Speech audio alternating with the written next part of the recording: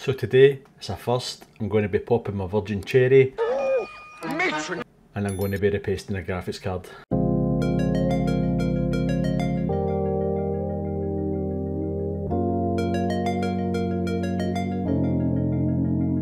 So the graphics card in particular is the one popping up on the screen just now, and it is the Gigabyte RTX 2070 Super WindForce OC edition, and it's got a 3-fan variant. Bought this card roughly 4 years ago. It was my graphics card in my own rig, but since then I've actually upgraded twice, and usually I hand my parts down to my oldest boy, who's a bit of a PC gamer as well. But I was actually lucky enough recently to win a 4070 in a competition, so gave that to my son, and my youngest son is now getting into PC gaming, so he inherited the 2070 Super. Put it in his case to replace the 1070 he had, and the first thing he did was played Call of Duty, and it sounded like a plane was taking off. The noise of the fans and the graphics card just kicked in right away. Full blast. I got the stats up on the screen and the graphics card was running around 87 degrees, so thought might as well take it apart, see if I can change the paste out or even the thermal pads and see if it makes a difference. So it's exactly what I've done, and right now I'll show you how I disassembled it and what I found. So I'm just going to take a look around the card, see what screws need to come out and if there's any connectors. And right away I can see a connector here just beside the power connections, and this is the connector for the RGB logo on the side. It's only got the little bit of RGB, and then on this side here we also have another connector, and that's for the 3 fans. On the back plate here there should be 7 screws, and I believe when you take the back plate off, this actually sticks with the circuit board, which is quite good. I think in some of the other graphics cards, when you take the back plate off it comes away altogether, but this actually keeps with the circuit board, and if you want to remove the back plate altogether you then have to undo another 4 screws on the other side, but I don't think we'll need to do that in this instance, but we'll have a look at that anyway if it needs to be done. So 3 smaller screws over to the right hand side, and then we've got these 4 screws here. And I should just point out these are spring loaded screws, so make sure you don't lose the spring. Put them somewhere safe when you've got all this to take apart.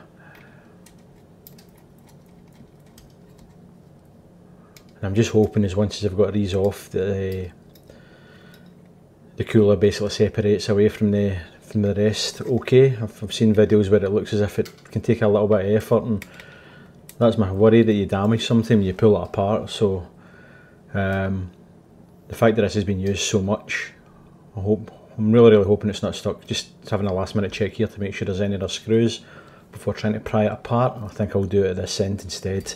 Oh, that actually came away came away far easier than I thought it would. That's a bonus, it's good. Just need to get these connectors undone. So again, this is a connector for the RGB. Should just be able to pull that out by hand. If I flip it over to the other side, I'll be able to get a connector off for the fans. And that's that. The cooler is disconnected. And you can see right away there's a wee bit of damage with the thermal pads, one sticking to the memory modules and other ones are still stuck to the plate here. A little bit of damage. But I've got to be honest, the pads actually feel quite sticky still, because if they're still moist, they've not dried out. So I actually think in this case I'll just I'll keep those on. You can always replace them at a later date, but the paste here on the die is actually bone dry, and it's very scarce as well. It doesn't look like there's a great deal on it, but I'll give it all a clean with isopropyl alcohol, and we'll get that all tidied up.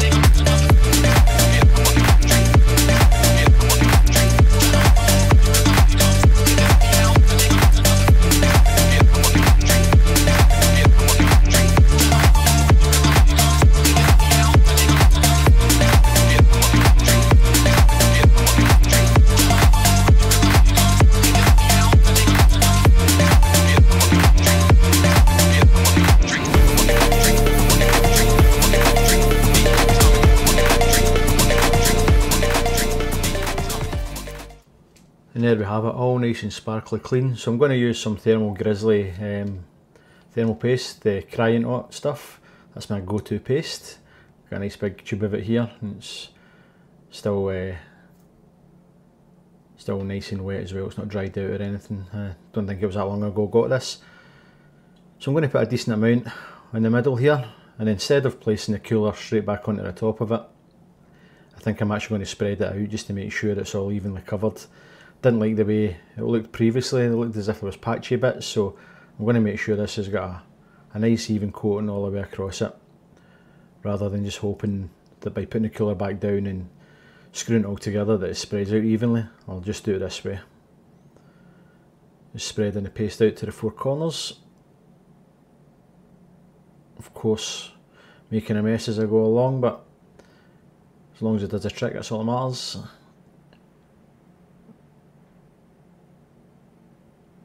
Nearly getting there. I should do it. Just clean my little thing off here. Stick that to the side. And I think we should be pretty much ready to put the cooler back on. If I just flip it over. We'll do the connections just now. I'll try putting this connector back in. This is the RGB connector. Let's press that in. And then it gets a little bit tricky here, trying to push the fan connector back in. This is when you can do with really skinny fingers. Actually, I thought I had skinny fingers as well, but this is proving a wee bit more difficult than I thought. Come on, in you go. Right, there you go. If you just flip it over and then make sure that all the holes line up again. I'm trying to put this on bang on where it came off so that those thermal pads land exactly where they should be. And you can see all the holes are all lined up there. So just put all the screws back in as you took them off. I'm just going to lightly tighten these up, doing opposite corners, and then when I've got them all in place I'll give them a final tighten. But these are the spring loaded ones, just so that you don't put too much tension on them. The third one here down the bottom right. Sorry, this bit's really boring.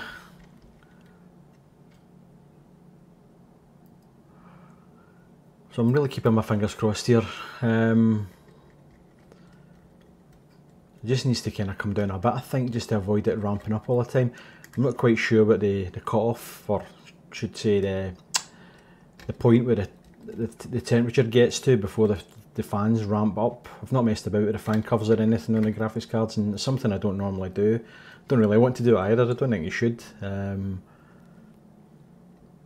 hoping by doing this it cures it.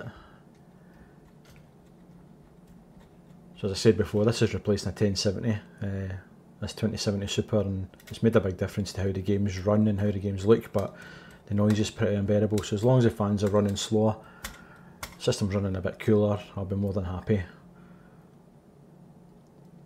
So just getting this last screw in here, and that should be us just about done. I'll just give it a wee once over, just check everything's in place and I've not missed anything. So that's the back plate on. Everything's looking okay. Actually it's not, I've just spotted that bloody connectors fell out. Just as well I actually spent a bit of time there to look at that. There'd been a stupid mistake. But that's it, pushed back in now. And that's it, all done, all buttoned back up and good to go, back into the system.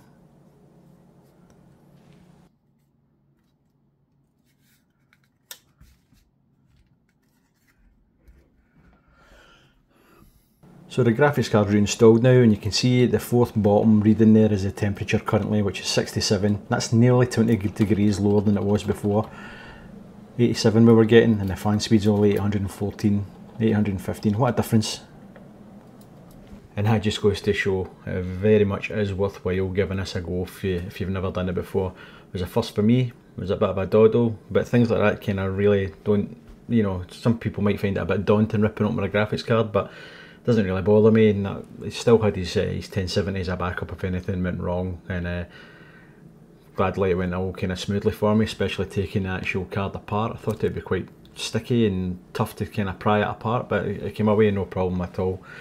So in the video you've seen it touching temperatures, I think it was about 67 maybe up to 69 degrees, so nearly 20 degrees difference, which is a fantastic result.